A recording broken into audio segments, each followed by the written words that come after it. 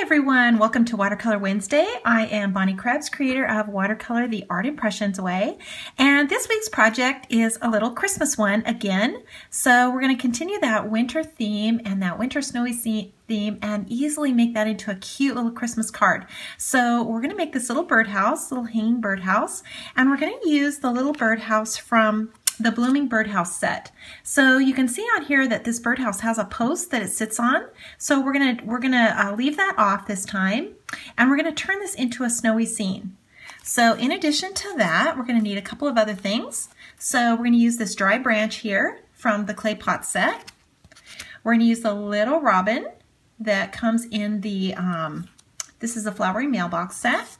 And then one more thing, we're going to use the little vine now from the foliage set. So just 4 stamps to make this really easy project. Super cute and super fun. And you can see that I added some glitter to it here. I don't know if you can see it really well, but I added some glitter to it. Just adds a little sparkle.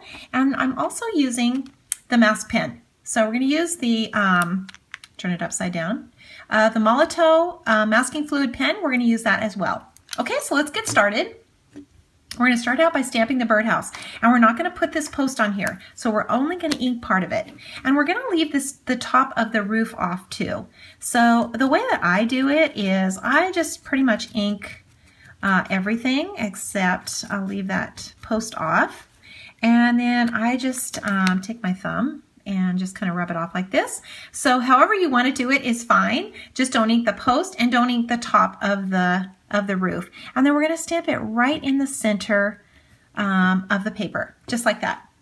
Okay, so now we're going to do the first step, and that is adding the water. So we're going to dip our brush in water, pinch it off, and we're going to start by pulling the water, the color out of the lines. So we're going to do that right in here. And I stamped this in the blue because the house, the little birdhouse, it's a snowy scene, and we're adding some color to it though. But this area here is snowy, so I started it out with the blue. You could start it with a sepia as well, just kind of up to you. Okay, so now this area in here, we can pull all this color out because this is going to be the shady side. And then in here in this little opening, this is going to be really, really dark in here. Just pull all this color out of the lines. Stay inside the lines. See these 2 horizontal lines here? You want to pull that color out and stay inside those lines. So you don't want to drag that color all the way across the lines. It really makes a difference. Okay? That looks pretty good. I'm going to take my fine tip now, and I'm going to really darken this little opening. I'll probably come back and do this again because it's really important that you can get this dark, dark to light, light. That really adds a lot to the dimension. Makes it look way more three-dimensional if you can go from dark, dark to light, light. Okay, so now we've got this blue pen, so let's add the snow now to the roof. And you can see that on the original here, we just did a partial snowy line. So we're just going to draw this in. Don't be stressed out by this. This is so easy to do. Just take your brush, or the fine tip of your brush, and just make a little snowy line, just like that. And then do the same over here, just a little snowy line, just like that. Super easy. And now you're going to take your brush, and we're going to just sort of build that line up. So just follow your brush along that line, and it's going to pop this little snowy area up. See how that makes that look three-dimensional? And the same over here. Okay, so now let's add some color to the roof. So we want to show this roof underneath. So let's just add some color to it here. This is the number 6 brown, but you can use any. And just pull a little bit of this color and just brush it in, just right underneath here. Stay away from the lines if you can, because you don't want to drag this blue color into the roof. You can add a little color now to this little perch. And then go back in again. As soon as it dries, you can go back in again and add more color, and you can just keep getting darker and darker under here. Just keep brushing this color in. Super easy. And we've got that all done. This in here like this. That looks pretty good. We can come back in now with the sepia. So this is a sepia and the fine tip. And we're just going to add a little accent here. So just straight lines. Just like that. And our little roof is done. And we're ready to go on to the next part. So let's mix some color here. And on the original, I have some color that I added to the birdhouse. Now, I don't have a marker this color. It's sort of a weathered antique green. So I'm going to mix that color. And I've got a really nice pine green, but it's a little too green. And so I'm going to mix some of this blue with it. This is the African violet. And I'm just going to mix these two colors together. It's going to give me that old weathered green. So I'm going to just combine this until I get the color that I like. That looks pretty good. And I'm just going to brush this color onto the birdhouse. It's going to be darker on this side. And remember, don't cross over these lines here. So take this now. This is going to be lighter over on this side. Just brush this color in. And don't pull that color over clear to the line. Stay away from the lines. And just kind of brush this in with your brush. Use the really fine tip of your brush and just kind of stroke this color in. See the tops of this little ledge here? If you leave that open, it's going to look like the light is hitting that. It's going to make it look way more three-dimensional. So avoid that top edge. It's really, really important to do that. And let's take a little more blue now and really darken this over here. This area on the side is going to be way darker.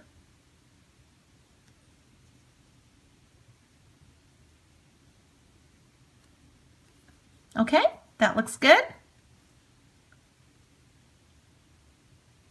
That looks good. Okay, so let's take the blue now. This is the African violet, and let's put the detail in here. So just straight little lines. Try not to make this too dark. Just carefully just draw these little lines in.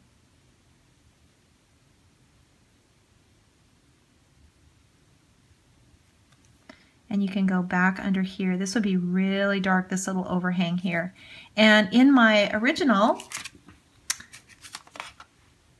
I added some detail to this little area, and I'll show you how to do that too. So we can just come in here now, and you see how this little scallop comes up to a point here? You're gonna sort of make the offset that. So you're gonna make another little scallop just like this, and then you're gonna offset that one. And don't stress out about this. This is just the easiest thing to do. And if it's not perfect, it doesn't matter. Nobody cares. Because we're just, this is just the idea of it. So just use your fine tip and brush that in. And you don't have to. You can leave that out if you want to. Let's put a little shadow on here like this. And we're getting to be about finished with this little guy. Super cute. And let's go on to the next step. And that would be to add just a little water to this, just on the very bottom. So you just kind of follow those lines. That's going to pop that out. We're just adding a little more texture to this. A little more blue over here. You can always come back in and add more color. Okay, looking pretty good. We got our little birdhouse about ready. So let's go on to the top. So we're going to stamp in here. Actually, let's do one thing first. So we need to add our masking fluid.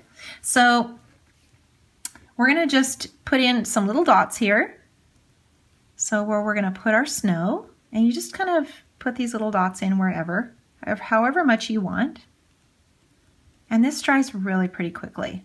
So at the top, we're going to add these little berries. See these little berries at the top? So we're going to add those. So we want to make little bigger circles at the top. And maybe in little groups of 3. And maybe some more down here. So you're just going to add a little more masking fluid so you have a larger area. And we'll just continue with the snowflakes up here.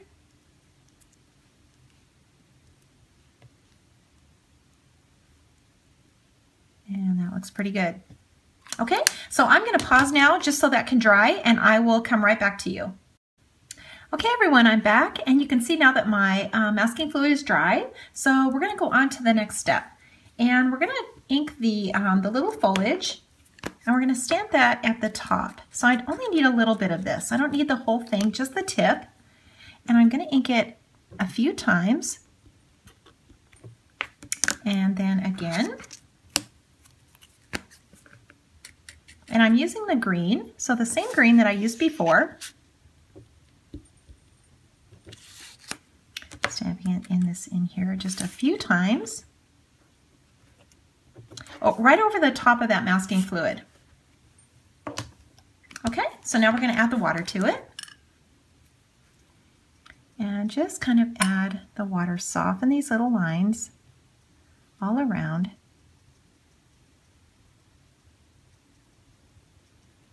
Just like so, right over the top of that little snowy area. And the masking fluid is going to protect the white areas. Okay, that looks pretty good. So let's add some color now around the birdhouse. So we're going to add our sky in, and that's going to be using our number 86. So we're going to clean the brush off, and then we're going to take some of this color. And you can make this as dark as you want, because the white, see, is going to be protected. So we're going to see our little snowflakes underneath. Just brush this color on all around. You don't have to be careful with this at all. Up under here.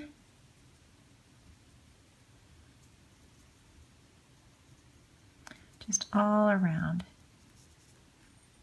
The more water that you add to it, the lighter the color is going to be. So you can go back over it again if you want to make it a little darker.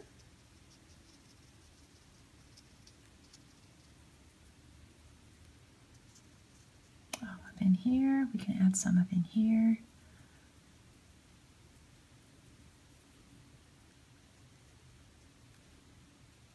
Okay, that looks pretty good. So let's come in now with our little branch that comes above, and that's from the clay pot set, and we're going to use the positioner because we want to make sure that we get this in the right place. So we're just going to use the little T-square, and we're going to ink this up, and I'm going to use the blue and the sepia. So I'm going to put a little blue on here. I'm just going to stamp it off.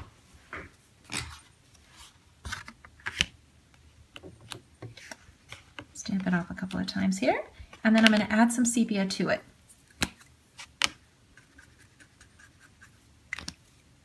Okay, and then I'm going to stamp it into my stamp positioner. And actually, let's go like this. Okay, so now I've got my little branch, and I can position this exactly where I want it. That's pretty good right there. So I can put this back, and I'm just going to re-ink this again with the sepia. I've still got enough blue on there that I'm going to get that kind of cool gray color. Just like so. So now let's add a little detail in here. So we're going to just make a little wire that comes down, so just a straight line. Just draw a straight line down like this, and then just come over, make a little loop, and just come around like that.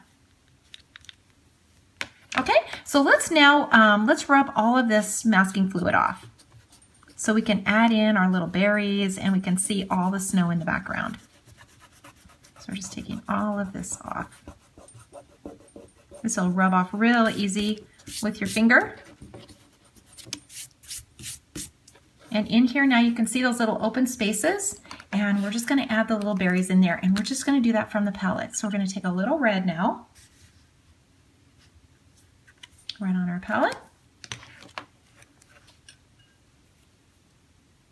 And we're just going to brush in a little circle and leave a little highlight on here. Let me hold this up just so that you can really see that. See that little tiny area? Leave a little highlight in there. And you can use any red with this. I'm actually using number 89 Persimmon, but you can use any red. Just brush this in. Just use the fine tip of your brush. And just brush in these little berries. Super cute. Just wherever.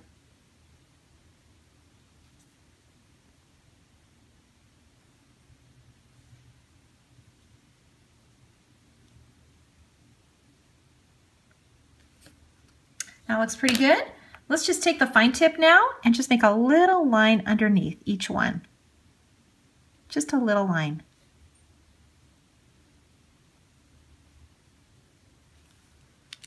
Okay, one more step and we're going to be finished with this. Let's add our little bird that's up on the branch. And we're just going to ink him with the sepia. And use the stamp positioner again. Let's just make sure that we get this little guy in the right place. We don't want him kind of floating off the branch. So let's use the T-square. And make sure that we get him on a branch. And that looks pretty good there. Place that back in here. And let's ink it again.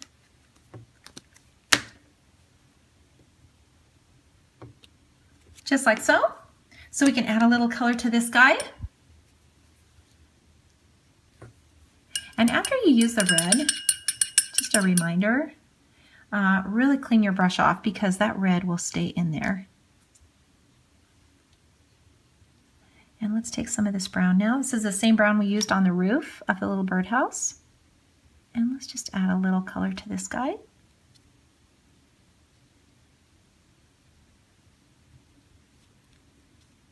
And just bring a little bit around his face here. Make it really light, super light. And then take your fine tip and really darken in that little eye and that little beak.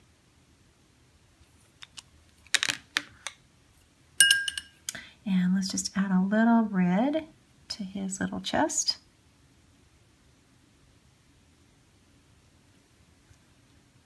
Let that dry for a second. And brush a little more on. And that looks pretty good. We can add another detail here if you would like. This is just up to you. But you can add some snow to this branch. And that's just making little snowy mounds. Just like that. And this is the fine tip of the number 86. And then you want to drag that color up and away. So you don't want to pull this color down, you want to pull it up. Just drag it up and away from the branch. Okay, that looks pretty good. We've got our little image finished. You can always go back in here if you need a little more detail. You can darken underneath the eaves. You can darken under here, underneath here, and again in this little area. And I add glitter to everything, so if you have a little glitter pen or a little Weka Stella, you can add that to it. Make sure you sign and date. Put it on a Christmas card or put it in a little frame and give it away.